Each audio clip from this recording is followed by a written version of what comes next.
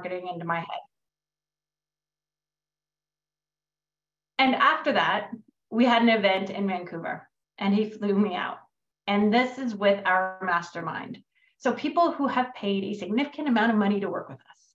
And again, I am terrified. Not only am I terrified, I'm naturally a little awkward and I'm clumsy, right? So I go up to Vancouver and I'm like, all right, just be calm. It's fine. It's fine. So I walk in and, Mon's like, hey, it's really nice to meet you in person. And we have a talk and he's like, hey, there's some chairs over there. Can you just put them around the table? I'm like, yes, absolutely. So I go and I lift these chairs up the table or off the stack of chairs, and it slips out of my hand and hits me in the face and gives me a black eye. I'm in Canada now with a black eye. First day of the first job, in person. And I'm just like, how? Of course, this is something I did. So then Aman walks back in and he's about to get up on stage and teach. And he looks at me and he's like, how? But he doesn't have time for me to explain. So he spends the entire morning just looking at me as my eye is getting bigger and blacker and bigger and blacker. And then he tells a story and then I cry and like messes up the makeup that I put on. Oh, it was a disaster. But afterwards, when we had an opportunity to talk and I told him what happened, he looked at me and laughed and he's like, okay, so just you're banned from touching sharp objects. I was like, that is fair. And I don't think I've ever touched a knife when we were setting up an event since. And that night, him and I sat down and we built out another mastermind. And then when I flew back, which by the way, I was stopped at the border and they thought that I had actually gotten beaten up. But when I flew back, we spent a significant amount of time and he continued to show up for me over and over and every day and every day. I spent the first 2 years with Success Road Academy learning what it meant to be in digital marketing. But then every story, there's always a piece. There's always that thing that's nagging at you, that's still in your head. And for me, that was speaking, right? This is amazing. I love everything I'm doing. I love showing up to work, but I'm not speaking. And isn't that what I wanted? Isn't that the piece of who I was, right? So I had a couple talks with Aman about it and he's like, yeah, absolutely. He taught me how to be a public speaker. He helped me hone my skills. And then he calls me up one day and says, hey, if you had the opportunity to be a TEDx speaker or a TEDx organizer, what would you choose? And I say organizer without even thinking about it. And he goes, cool, here's what you have to do. I'll put you in touch with Roger Killen, who was the organizer of TEDx Stanley Park, and apply. And you can be an organizer. And I was like, what? I was like, okay, well, you just made that sound ridiculously easy. And it was not. And my journey to TEDx Tenea Paseo, which was my TEDx event I produced with 24 speakers and 2 entertainment acts, live streamed over 12 hours, started there. Through COVID, we had all of the changes, had happened in January of 2021. And this was the moment that I pieced in that last piece of the puzzle of what it means to be a public speaker, what it means to work with high-level speakers and the impact of a TEDx talk. And after that event, it occurred to me that you don't have to have the TEDx brand. You don't have to be on the TEDx stage to make an impact on stage, to really get your idea out, to show the world that there is so much more than just the status quo. So I worked with my TEDx speakers, but then I also followed up with them and I wanted to know more. I wanted to know what they were doing in their business, how they were utilizing their talks, all of those things. I started getting in touch with other people in the industry who did paid speaking gigs, right? I started to study kind of what they did. And I combined all of it and started really looking at what we're calling a TEDx style talk, but at its core, it's a credibility talk. It's not when you sell from stage. Maybe you're getting paid to give it, which is awesome, but it's something that shows your credibility in a certain area of expertise you have that is not related to your business. Now, there's a couple things about these talks because most entrepreneurs are very used to their content. They know their stuff. They get up there and they can talk for the next hour and a half in whatever their business is about. And that is great. But what if you're not trying to get people to buy into your business? What if You just want them to take action to make their lives or the world better. What does that actually look like? And these talks are so powerful and so important for you as a speaker and for you as an entrepreneur. I said that TEDx wasn't the only stage that you see these on. Associations ask for these talks all the time. So do universities, right? So do places and groups that have an audience that they're trying to help get a message out. We see this over and over and over again. Places that are not business focused, they're community focused. And these kind of talks can draw your reputation and make it bigger and more powerful, which ultimately drives to your business anyway, than you can ever imagine. So today we're going to talk a little bit about what does that mean, how to create, structure a really good credibility talk, and how to find these opportunities, and how to really take that opportunity and then push it towards your business. So first, we're going to go over how to prepare and structure a talk. This is probably one of my favorite things ever because on its surface, it seems really easy, but it's so much more complicated than it seems because there's so many nuances in how we say things, right? How we frame things and how people perceive them. So the first thing is that you always want to start with your why. And we hear this a lot, right? Like, raise your hand if you've not heard start with your why about a gazillion times. Here is the thing. Starting with your why gives you something which I call emotional credibility. Everyone ever wants to understand, oh, my screen just started flipping out. Everyone ever wants to understand why you do the thing you do. What makes you an expert? What gives you credibility in the world, right? So you always start by answering that question. This is why you should listen to what I'm saying, because I have been through this experience, because I have done this research, because this is who I am, and this is what makes me an expert. Now, in a credibility talk, it's about a third of your talk, right? We don't spend a lot of time on our story because it is not something we're pushing with emotion. This talk is pushed much more by fact and circumstance and outside validation. And I'll explain that in a minute. But always start with your why, right? So if someone asks that question, you can answer them. Next, every credibility talk goes with a universal message. What does that mean? Well, when we sell, we always say the money's in the niche. Niche? I can never say that word, right? But here, we're trying to reach a wider group of people. We want a message that's going to appeal to a wider group of people. It solves a problem, either a community problem or a global problem, but it is a problem we are solving. So if your problem is very, very, very, very specific, you have less people you're going to be able to relate to or that are going to relate to you. And that creates a problem when you're creating credibility around your message. Next, external support. So you open the talk with, well, what is your why, right? But then what do you have to support that? Now, this is my favorite because everyone says, oh, you need statistics, you need science, and that is great. Don't get me wrong, I love me some science. But there are people out there with stories. Like there are people out there who have experiences that are similar to yours, right? So if you can find these people and you can reference them and you can show that there's a pattern, that leads to a problem and it's all anecdotal, great. But it has to be something that's not you. So if you have a series of people, if you have science, if you have statistics, wonderful, use it. You need external support. Next is the call to action. This is a real easy one when you're selling, right? Like, hey, book an appointment with me, or hey, go to my website and buy this thing that is my business. That's really easy. But what does a call to support or a call to action look like in a credibility talk? You are challenging the audience to take a step outside of their comfort zone to make this problem go away, right? So there is a TEDx talk where a guy, it's like 5 or 6 minutes long, but he literally teaches people how to wash their hands using one paper towel. Well, why?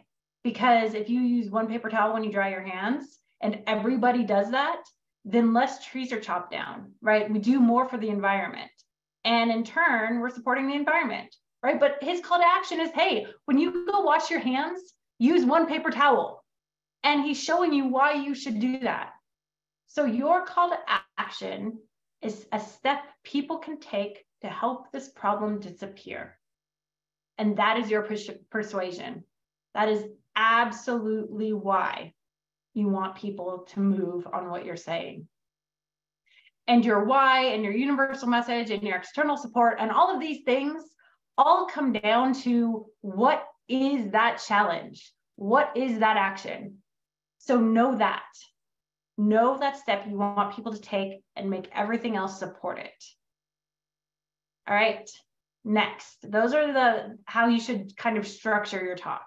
But there's some kind of really important things that you need to consider when you're putting this talk together, right? The first is authenticity. If I could scream this from the rooftops, I would. Here's the thing is old school speaking had this idea that our audience was stupid. The way that people would teach speaking is tell them what you're going to tell them, then tell them what you've told them. Super condescending. Audiences are smarter than that. Audiences know when you're not being authentic. They know when you're faking it. They know when you don't know what you're saying. They always know. And you never, ever want to make the assumption that your audience is not smart. So come from a place of authenticity. You do yourself like no favors by trying to be something you're not. So do that in how you write it. Do that in how you show up on stage. Do that in your interactions with the audience. Everything you should say should be authentic. And that gives you the power to internalize your talk and not memorize it. So what do I mean by that? Just like I said, that business owners know their content and can talk forever and ever and ever and ever and ever. It's because they've internalized it. Same thing with your credibility talk. Write it out. Know what you're going to say. But at your core, in your soul, know that talk. Get up and say it. Say it with your soul and everything that you have in you. Because memorizing only gets you so far. When your brain blinks, you need your heart to pick up on it and go, I got you. And you continue your talk. Don't rely on only your brain to produce a good talk. Next, your credibility talk should always be timeless. It should be something that you know you'll be proud of in 10 years. This is harder because we change. The world changes. So many things change, right? But if you're looking at that universal message, there have been some that have gone through thousands of years, right? As people, as civilizations, we are always battling almost the same thing. So think about that when you're creating your universal message. How can you make this timeless? Now, it is okay if you reference dates, right? It is okay if you have to talk about something that happened in history. You know, the most used one for us is a pandemic. Lots of people like to reference it. Well, guess what? That was a super impactful time for so many people. So many people's lives changed. And the pandemic became the why. Why did you have to pivot? Why did you have to do the thing you did? So yeah, it's okay to reference it because it's part of your why. But don't use it as a justification of the entire talk, because in 10 years, people are going to look at the pandemic and go, yeah, that was something that happened 10 years ago. And yes, it was an impact, but it's not going to be as much of an impact as it is now. So always make sure that your talks are timeless. And that goes for any major event in history, by the way. That just happens to be the closest one to us. That's used the most. Next, don't rely on external sources. This is also something else that if I could scream from the rooftops, I would. If you notice, I don't have a PowerPoint because I hate them. I hate them. I hate being distracted by anything else that is not me talking. I want to have a connection with my audience. I want to internalize my talk, and I believe in those things. You will rarely see me with a PowerPoint. Does that mean that everyone should go without a PowerPoint? No. But what it does mean is your talk and your ability to deliver it with power and confidence should not rely on something like a PowerPoint. Because what happens if you don't have that projector, right? What happens if you can't load PowerPoint on your computer if it's virtual? Are you still able to do your talk? Yes, right? And if you are on a stage, confidence monitors is also something I hate. If you have those notes in front of you, yeah, they're great. Absolutely. But you're not internalizing your message. You're relying on your brain to remember things from notes. Guys, this is who you are. This is who you are at your core. Know your message and don't rely on external things also that can distract you with your connection from the audience. Remember I said your audience is so much smarter than for a long time speakers assumed? If you break that connection and you stop and the clicker doesn't work or whatever happens, then your audience stops with you and you've lost them. So keep that in mind. All right, so what happens next, right? So you put together this talk that you're really proud of, you're really excited about. It is your creation. You're like, this is who I am. I cannot wait to get on stage. But here's the caveat. Talks, even when they're internalized, they are a living thing. The best advice I have is feedback. Get feedback from peers. Get feedback from people you think, like the kind of person you think might be in your audience. Get feedback from everybody. Okay? This is how your talk becomes better. It is literally like feeding a pet, right? If you give it food and water, it grows. If you give your talk feedback, you can make it grow into something even better. So go and get feedback. Now, what happens if one person says one awful thing that's like just off the wall and doesn't make sense? Do you need to change your talk? No. But what you should be looking for are patterns. If 10 people say, don't use this word, it comes off wrong, don't use that word, right? If 5 people are like, hey, this would just feel better if you frame this like this, well, change the framing. Because your ultimate goal is to reach out to as many people as possible. So you get as much feedback as you can. You start to look for the patterns in the feedback and you adjust your talk and you adjust your talk and you adjust your talk.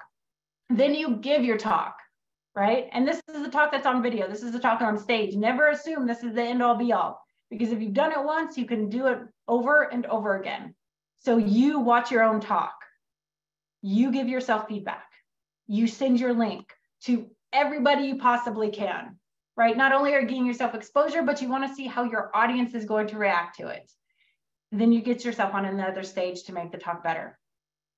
Feedback is that nutrients that your talk needs. Now, what happens when you have this thing that is like yours, right? And someone says something that's really mean, because it happens. How do you deal with that? So we remove the emotion and we look from the action item. And this takes practice, especially for people like myself who are very emotional about everything. You think about, okay, they said, if someone says, hey, you are being a jerk right now. Okay, well, if we take that aside and we just like, what's the action on that? I'm being a jerk. Okay, I'll try to be nicer. Like, there's not really an action item there to fix it if it's just one off person, right? Now, if someone says, hey, what you said really upset me and I don't like you, but I think it needs to be better.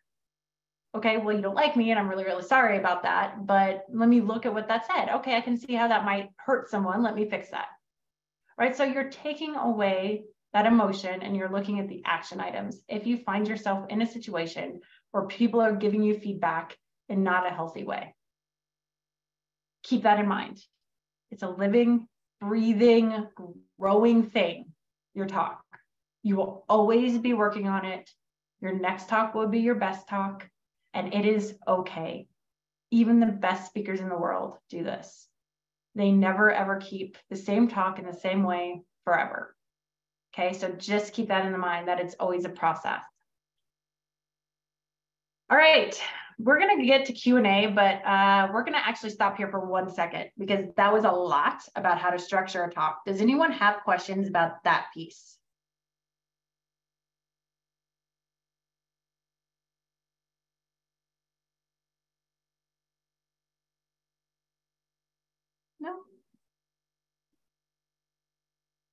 Awesome. Okay, moving on. Where can you find these opportunities? So TEDx stages. Let's actually start there because it's what's on everybody's mind all the time. How do you get on a TEDx stage? Number one, please do not email the organizer and tell them why you're the best speaker in the world because they will not read it.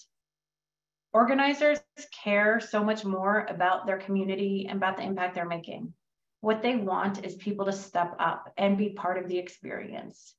So if you were to apply to a TEDx stage blind, you actually have a higher chance of winning the lottery. Don't do it. Here's how you get around it. As you look up TEDx events, you email the organizer or you email people on the team. And you say, hey, I see your events in this town. I'm interested in being a TEDx speaker, but I would love to be there for the experience. Do you need any volunteers? How can I help you? Always start with how can I help? Because more than likely what's happening is you have a TEDx team that is overwhelmed. They're trying to do a million things at once. They're lacking volunteers, and they could really use the help from someone who really wants to be there, right? So they say, sure, yes, we could use the help.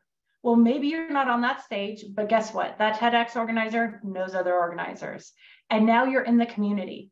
And I promise you, organizers reach out to speakers that they know first. Even if they make them do an application, they reach out to speakers that they know first.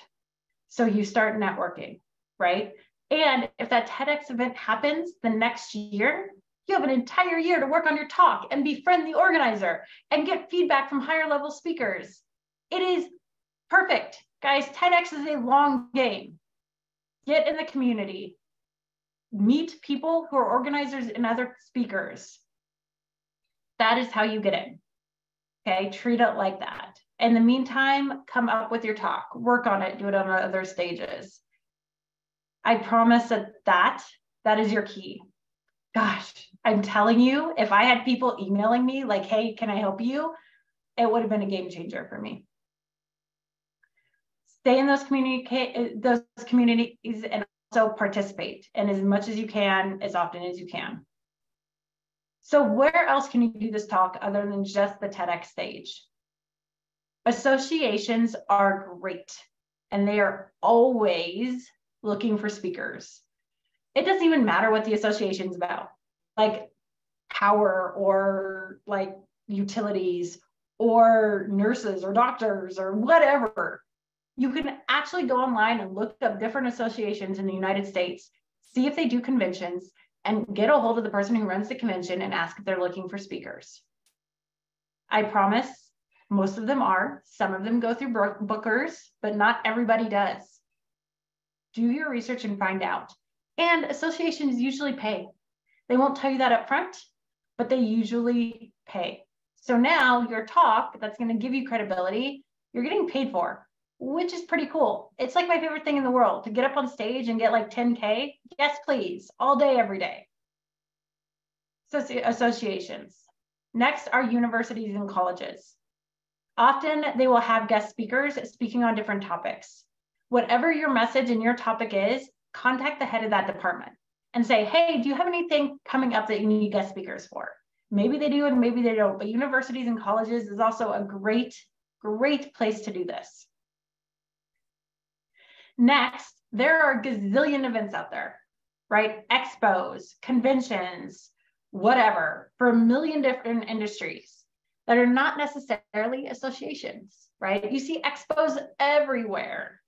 Start asking where you can do your talk. Now, some of these places are more of a speak to sell situation, and that is okay. But some of them have keynote speakers that they want. They want keynote speakers. Reach out again to the organizer and follow up.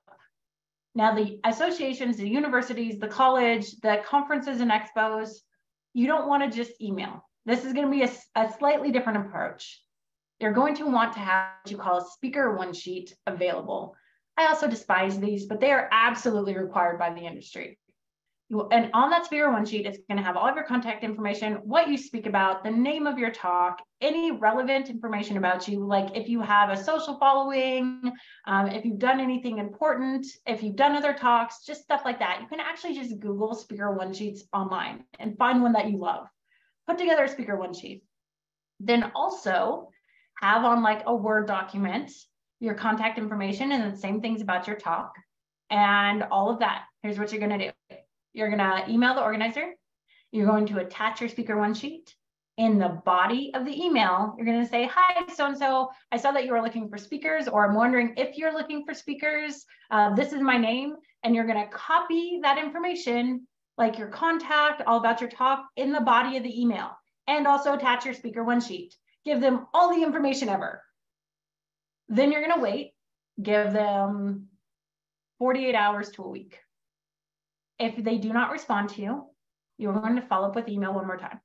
Hey, just following up on this thing, reaching out to see, if you received it. Give them 2 days after that. If they have not responded, you're going to start calling people. Because here's the thing, is it's always in the follow-up. People don't ignore you because they're trying to ignore you. They ignore you because they're busy. Because like all of us, they have 500 things on their desk, in their inbox. They're trying to get through everything. And they may see you and be like, oh my gosh, this is amazing. And then forget about you the next morning because they have all these tasks. So if you stay in their vision, you stay in their gravity, they're much more likely to hire you and bring you on their stage. I cannot tell you how many speakers I know who have gotten high-level talks out of pure grit because they have followed up, they have followed through, and they keep following up and following through. Do it over and over and over again. If you are passionate about developing this talk, you are passionate about giving it, you want to give it on the high level stages, you want to give it to TEDx, you want to give it everywhere, understand that it will be work until you get your momentum going. And that is the cool thing, is one speaking gig can lead 5 more because people see you in the audience. They're like, wow, this person was amazing. How do we book them? And that happens as soon as you start to get momentum.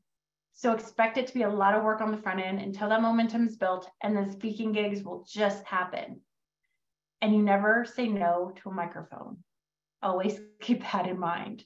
Take them, enjoy it, and really live that message, because it can absolutely change your life. It can change your business, which is interesting because how does a talk that doesn't drive to your business change your business?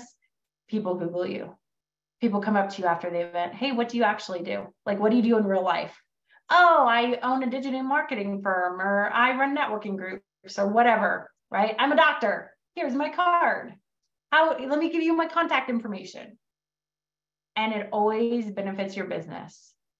And so keep that in mind, that one thing benefits the other. It's all about momentum. It's about getting that going. It's about following up and following through with a talk that you can give absolutely from your soul.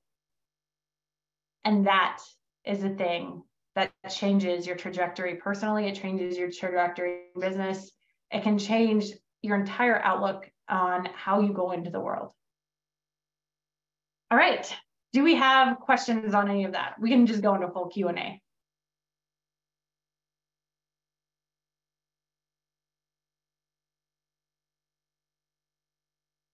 Brenda. Keisha, can you unmute her?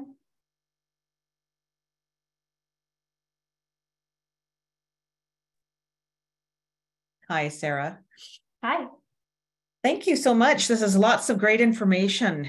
What I would like to know is, what do you recommend when I've never spoken before on stage? And so people are saying or asking, well, what sort of information can you show me something in which you've spoken to an audience before? And I've never spoken to an audience before. What do you do? So I would always suggest joining a speaking group first, like whether that's Toastmasters, or sometimes you can just find speaking groups who help each other. Even though it's a learning environment, what that'll do is that'll put you on stage, and then you can get video. Even if it's like on an iPhone, you can get video of you doing these talks.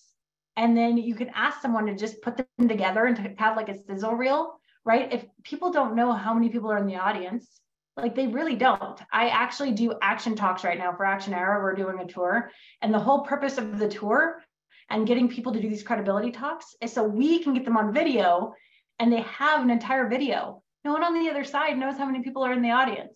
It's a very, very powerful thing. So put yourself in places where you can be on any stage and then get video of it. Okay, perfect. Thank you. You're welcome. Ron?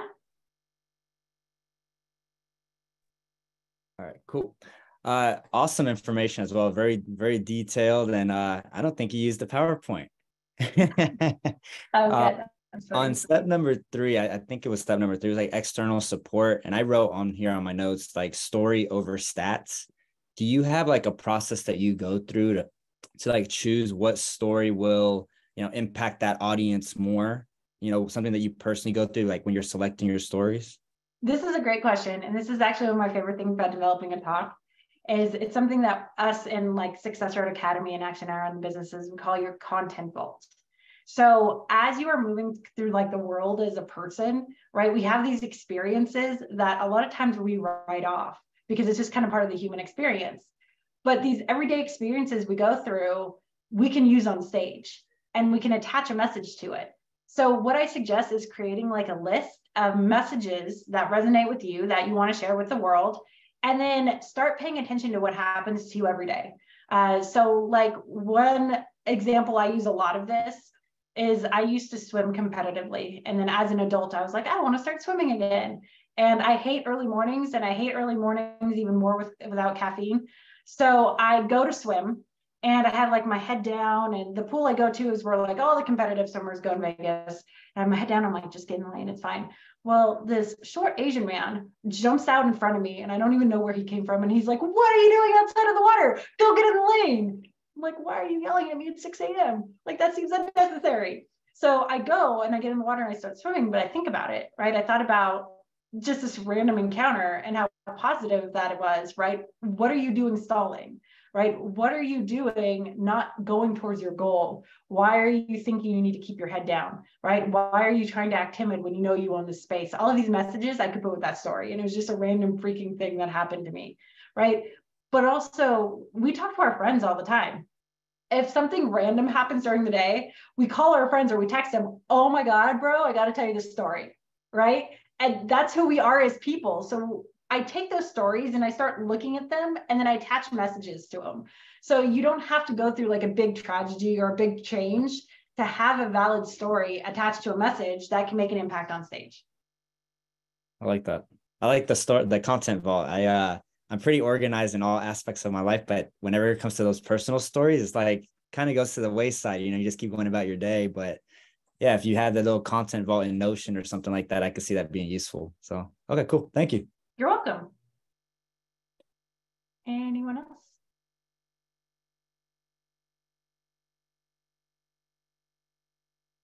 Okay, Keisha, what do we do if there's no Q&A? Now what? Someone unmuted themselves. Maybe they have a question.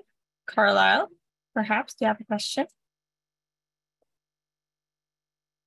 Okay, maybe not. Okay, so if there's no questions anymore, we will head on to the gratitude circle. So if anyone would like to share any takeaways that you had on this event, or if you want to give your appreciation to our speaker for today, please feel free to raise your hand or unmute yourself.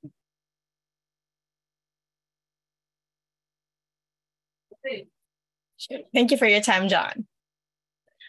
Okay.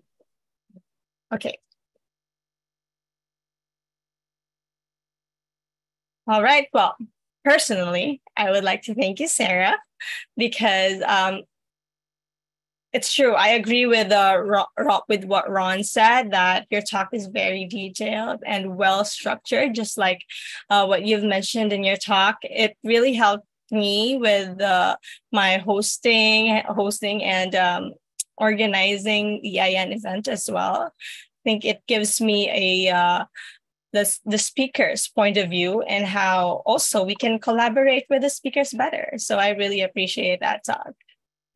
Thanks. And we have more hands. Brenda? Oh, I just want to thank Sarah. What my takeaway is with respect to speaking with your soul. And I can really relate to you talking about not relying on PowerPoints, because it's a disconnect to the audience. And so it's just a good reminder and something to practice. So thank you for that. You're welcome. How about you, Lisa? Thank you, Brenda. I was going to say the same thing that Peter just wrote in the chat there about the volunteering aspect of it. Because a lot of times I find, like, I enjoy volunteering and putting my time out there, but I never really think about it in this sense, right? I don't really think about it as putting myself in a group to volunteer in order to, you know, network better with other people inside of that group. I always just think of it as just going out and volunteering and nothing more than that, right? So it's good to think of it that way, because then you're giving something of yourself. It's not just you taking, and it's like a giver's gain, which I think is great. So thank you for that tip. You're welcome. Thank you, Lisa. I totally agree with that. All right. Thank you so much, everyone, for showing up at today's event and for sticking through the end of the call. And our next event is going to be on July 11th, 2023 at 4 p.m. Pacific, still the same time. And we are going to have Jay Fairbrother talking about creating a high impact 6-figure program revenue. So to sign up for that, you can go to the URL or the link that I will put in the chat box. Yeah. Oh, Tasha, would you like to say anything? Oh, maybe it's just a mistake. Okay. Sorry, that was a mistake. Oh, it's okay. All right. Again, thank you so much, Sarah, for giving us your wonderful talk. And thank you, everyone, for being here on the call. And we will see you on the next one. Take care, everyone. Bye. Bye.